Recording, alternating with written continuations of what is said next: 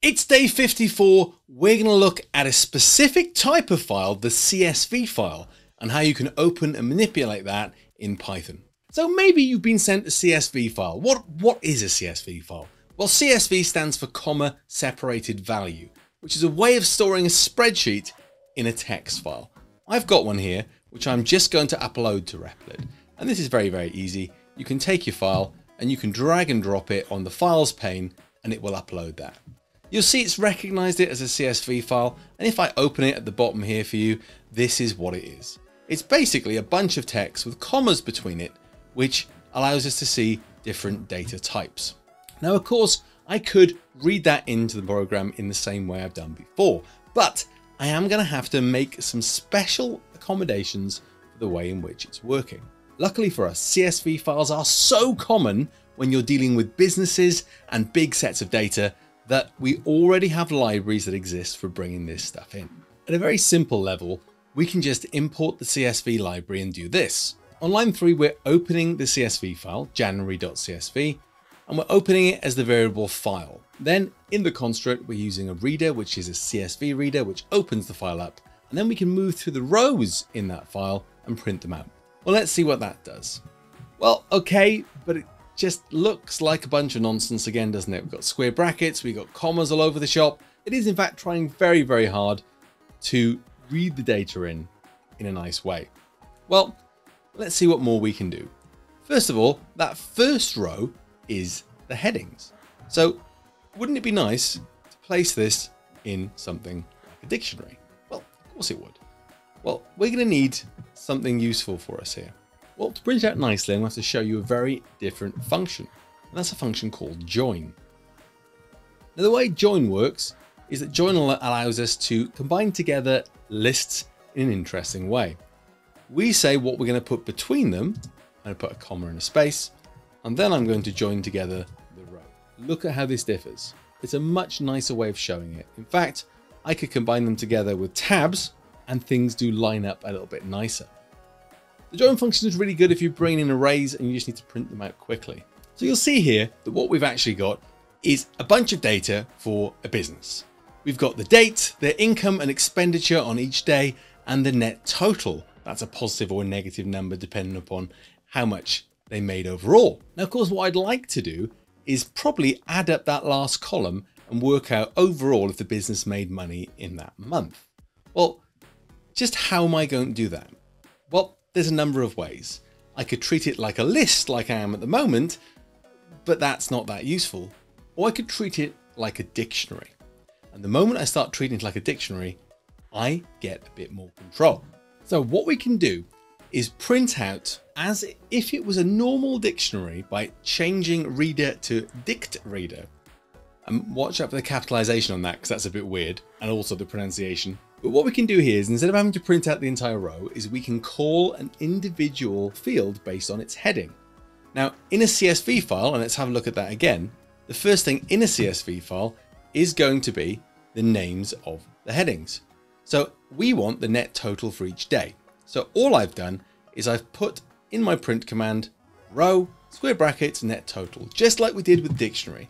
And you can see there that it's printing out the net total for each day. Well, let's see if we can add that together. Let's make a total, and instead of just printing it out, let's add that to it. Now, we get an error like this because it reads it in, and as with files, as with keyboards, as with input, it thinks everything is text. So we need to make sure we cast that as a float.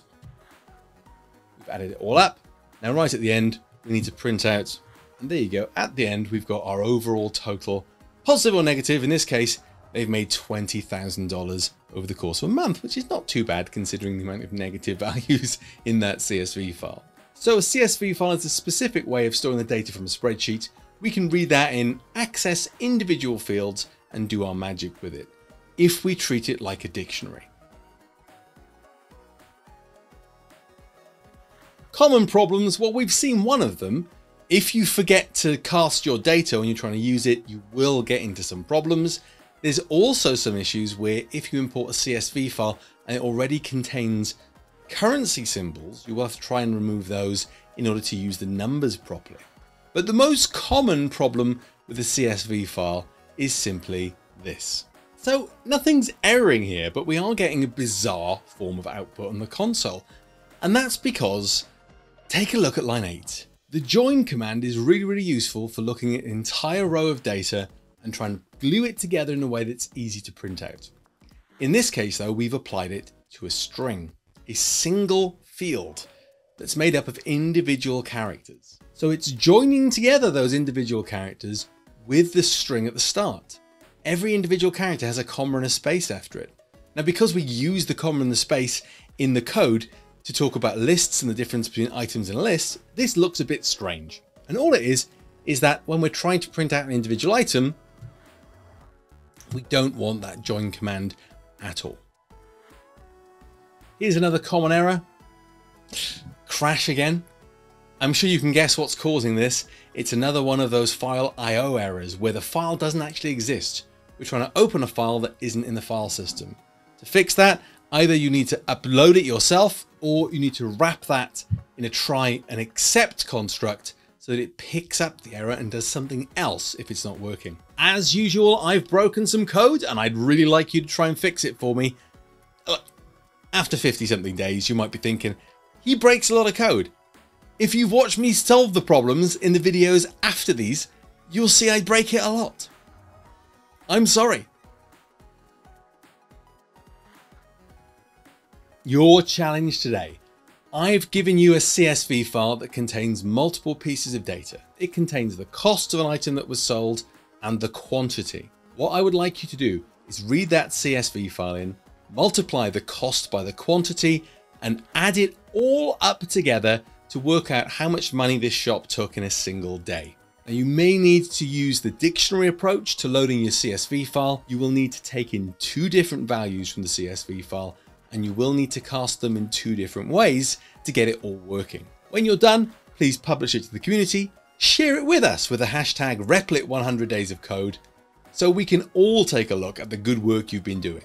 Tomorrow, we're going to be looking again at the OS library. It's much more than just clearing your screen.